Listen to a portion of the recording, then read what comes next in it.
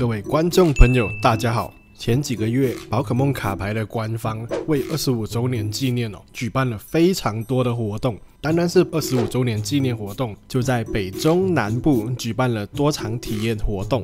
而去年还特地出了25周年纪念版的扩充包，里面有超级无敌多的皮卡丘可以收藏，而且在超商就可以买得到，使得非常多的心血不管是为了打牌，还是单纯只是为了收藏，都投入了宝可梦卡牌的世界。而我经常呢会在很多卡牌的社团都看到一些新手会发问，特别是一些爸爸妈妈，他们会问说刚开到的卡包这张卡好不好啊，价值高不高啊？那最常被问的就是这张卡可以卖多少钱啊？很多的人开卡包其实都一头雾水，根本不知道那张卡的价值是多少。所以今天在这里我要做一个最全面的宝可梦卡牌分类解析给大家，让大家用最简单的方式来更了解宝可梦卡牌的类别。首先，什么是标？最近最常听到的就是 C 标退环境 ，C 标退环境。现在是 D-ONS 的环境，那到底 C 标是什么 ？D 标又是什么？来，我们拿起宝可梦卡牌来看所谓的标就是这个写着 A、B、C、D、E 的这个框框，那 A 它就是 A 标 ，B 就是 B 标，以此类推所谓的标呢，其实就是牌组的大环境。那标这 C 代表说它是属于 C 环境的。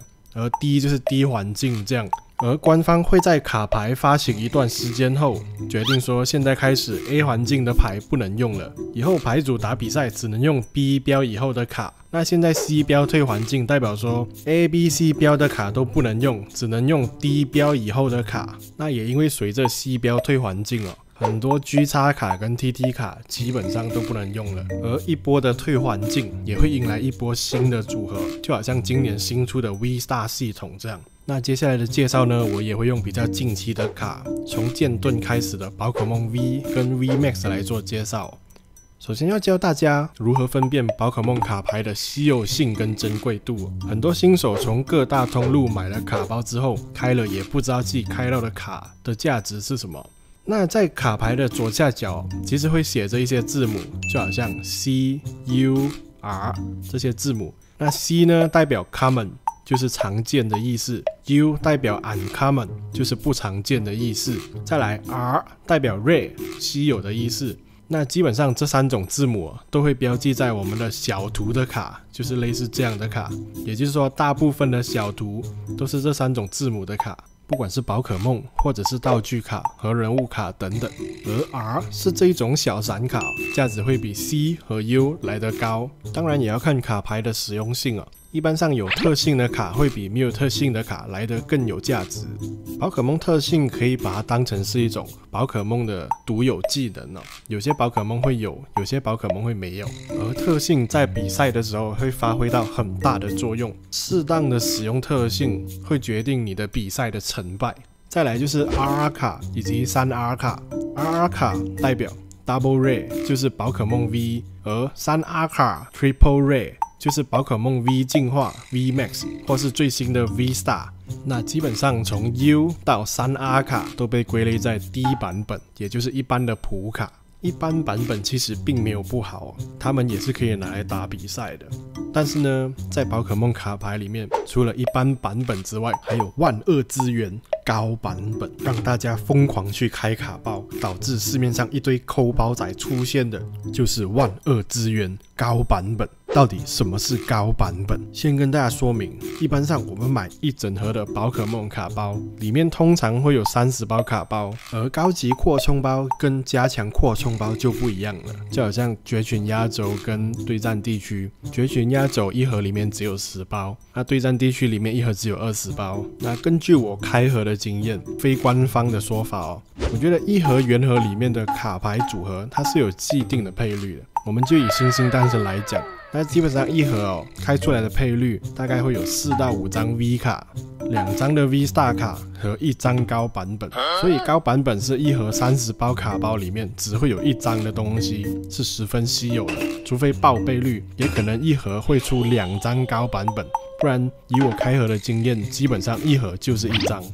而高版本一般就是以刚刚介绍的宝可梦 V 跟宝可梦 V 进化，还有人物卡、物品卡、场地卡等等去进行绘制。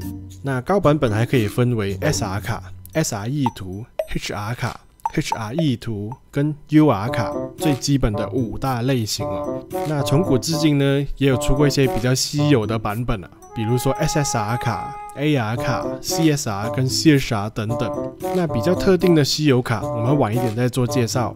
首先来介绍 SR 卡 ，Super Rare。而美版也称作 Secret Rare， 超级稀有的意思。SR 卡是以宝可梦 V 来进行绘制的。那可以看到呢，在卡牌的左下角就有写着 SR 的字样，一般上就是这种闪亮线条做背景哦，比较单调一点，没有任何背景图案。那比一般 SR 卡更厉害的就是 SR 图。什么是 SR 图呢？同样是用宝可梦 V 来进行绘制哦，但是背景就不是这种闪亮的线条了，而是采用了场景画风，而绘师都会很用心，画的背景都和宝可梦息息相关的。而 SR 卡除了有宝可梦之外，还有人物卡。现在的人物卡其实都有画对应的背景啊，以前的就比较敷衍一点，但是我们不会称它为 SR 图。为什么呢？是因为首先相同名字的卡哦，比如说这张喷火龙 V， 它首先要有一般的 SR 卡。再来有第二种风格的画风才会被称为 SR 图，所以没有一般 SR 卡就不会有 SR 图。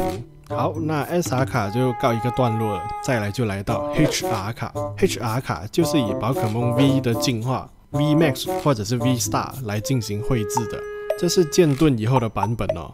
剑盾以前的 GX 呢，是直接用 SR 的图以 HR 的方式呈现。那什么是 HR 的方式呈现？HR 卡就是这样的彩虹色闪卡，而我们还可以发现哦 ，HR 的卡图呢，其实并不是重新绘制的，它是沿用了3R 卡的样式，然后以彩虹色呈现而已，就有点像我们小时候玩的那个粘纸沙画那样。而 HR 卡也有出人物卡哦，同样也是拿 SR 的图以彩虹色呈现而已。那卡片的左下角呢，就会写着 HR 的字样，而 HR 卡其实一直得不到玩家们的青睐。很多人都觉得很丑，而官方也听到了大家的心声，所以呈现了另一种超酷炫画风的 HR 卡，就叫做 HR 图。同样的 HR 图也是用宝可梦 V 的进化 V Star 或 Vmax 来进行绘制，是全新绘制的图哦，不像一般 HR 卡一样。我这边抓几个图给大家看一下。啊，你怎么都抓网络上的图？你自己没有吗？对，我就是没有。我就是没有抽过 HR 图，你们看 HR 图是不是帅气逼人？也因为这样使得 HR 图的价格一直都居高不下，非常的贵，非常难入手。而同系列的卡包也不是每一个宝可梦 V 都会出图，所以也使得图在高版本显得非常的稀有。再来 UR 卡 Ultra Rare，UR 卡一般来说就是金卡。而金卡又有分为宝可梦卡、竞技场卡、物品卡跟能量卡，而宝可梦的金卡还有分色违金卡、黑金卡，加上最新的 V Star 金卡。那如果要从珍贵度来排序的话，我个人会觉得 HR 图、UR 卡跟 SR 图这3张卡其实等级是差不多相似的，那我还是会给 HR 图更高一点的位置。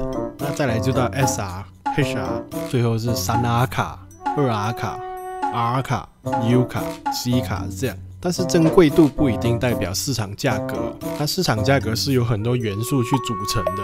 那所谓的珍贵度呢，是在说那张卡抽到的几率有多高，而珍贵度越高，抽到的几率会越低哦。就比如说 HR 图是很难抽到的， UR 卡也是很难抽到的。以一箱20盒原盒为例子假如每一盒都会有保底 SR 卡的话，那一箱基本上很有可能只会抽到1张 UR 金卡、1张 HR 图，而其他都是一般的 SR 卡，这样子也很有可能只有一般的 SR 卡，而没有更高级别的卡。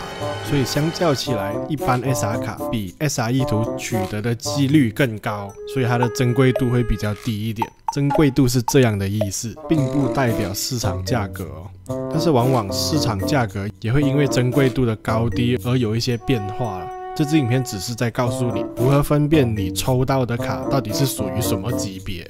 那非常感谢大家花10分钟来看这一部废片哦，只是告诉你如何分辨卡牌珍贵度。那这就是今天的内容。喜欢我的影片，帮我按赞、订阅、分享，并开启小铃铛，这样才能第一时间收到我新影片上架的资讯。